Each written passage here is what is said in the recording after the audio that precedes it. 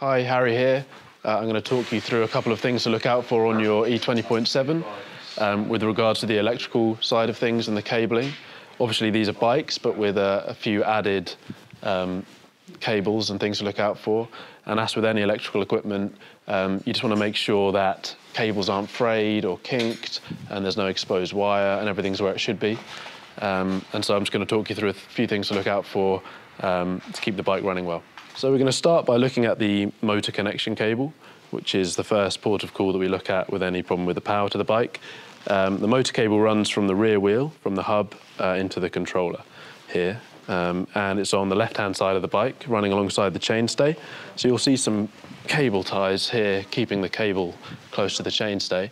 For the purpose of this video, I'm just going to snip this one so I can show you the connection.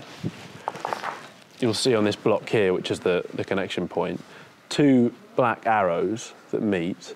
The first thing to look out for is that they are lined up with each other and that they're as close as they can be to meeting. They're never really going to get exactly to meet because they don't start at the same point, but as long as they're pushed in together, that should be fine. What you want to look out for is that they're not at odds or there's a big gap between the two arrows. That's going to make sure that the motor's running well and communicating with the display. Okay, so next up, underneath the bike, we've got various cables running into the controller box. One of which is the battery connection cable, which you should be familiar with from plugging the bike in and out. First off, I'm just going to unplug this. You just want to make sure that that's not kinking at any point or hasn't been caught on something as you're folding the bike up or disconnecting the cable. Just check that every now and then that there's no obvious kinks or any exposed cable coming through. Otherwise, obviously, you're going to get power issues with the bike. So just checking that's okay, checking there's no dirt inside this plug, and if there is, just maybe using something like a little brush or even an earbud just to clean that out. You can also just check inside the battery itself and just make sure there's no dirt or debris up inside there that's going to be preventing this from making a secure connection. And going back to our 20.7 original, which some of you no doubt have, there's a few subtle differences. One of them being the battery connection cable, which you might not have recognised in the other segment. So on this, obviously, it's the same principle applies. We just want to make sure that there's no fraying or kinking on this cable, and that the cable goes up into this metal plate without any exposed cables or any signs of obvious debris. Obviously, this connection here can sometimes get clogged up with mud and things in the winter if you're riding a lot. And so just disconnecting it and giving it a clean, making sure nothing's stopping that from connecting securely is going to help it in the long run. Obviously, there's some more cables that go into the control box here. They're generally always cable tied when they leave us, but you just want to make sure that all of these cables are neat and attached and not hanging loose, where they could potentially catch on something. So you've got the motor cable, obviously, which we've talked about, the battery cable here, and then there's also the sensor cable, which is this thin one, which runs from the sensor which sits on the bottom bracket. One thing to look out for on the sensor is just that it's pushed on tight towards the frame. It's just pushed in between the left side crank arm and the bottom bracket, and you just want to make sure that hasn't ever come loose and sits nice and snug as it does there. The display cable, which runs through the frame, is routed and comes out here, and that meets at the same point where the sensor cable does and goes up into the control box. Again, just making sure that's nice and tight to the frame, it isn't hanging loose, and there's no sign of that fraying or kinking at all, and that it follows the trajectory that the sensor cable does up into the control box at the bottom, and just checking that those cable ties are still in place and that everything looks neat.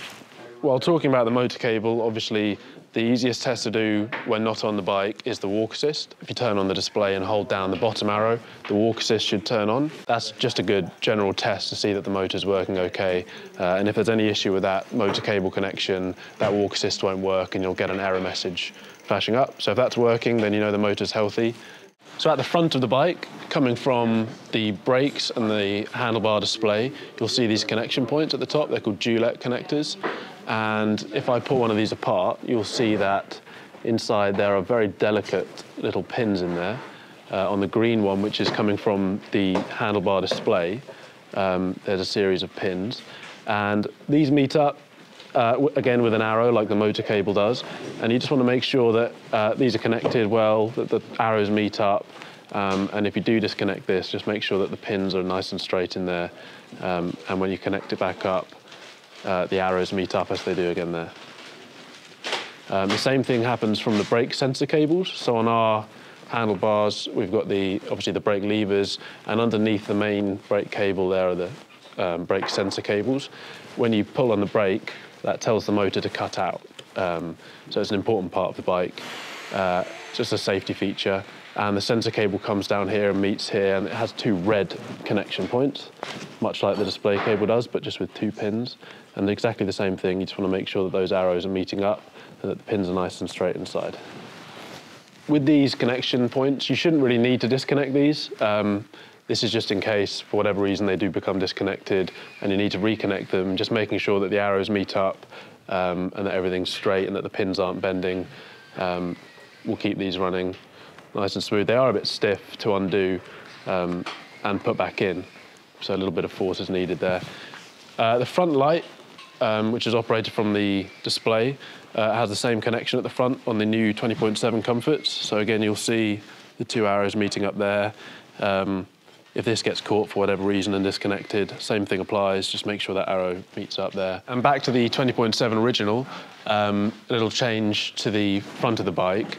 Rather than having the three connections that come from the handlebars with the brake sensor cable, you just have the display cable coming through this cable wrap. So you shouldn't ever need to really check this connection, but if for whatever reason this gets caught and you're worried about it, you just undo a bit of this cable wrap at the front, and after about 4 or 5 inches, you should see the single connection from the display cable.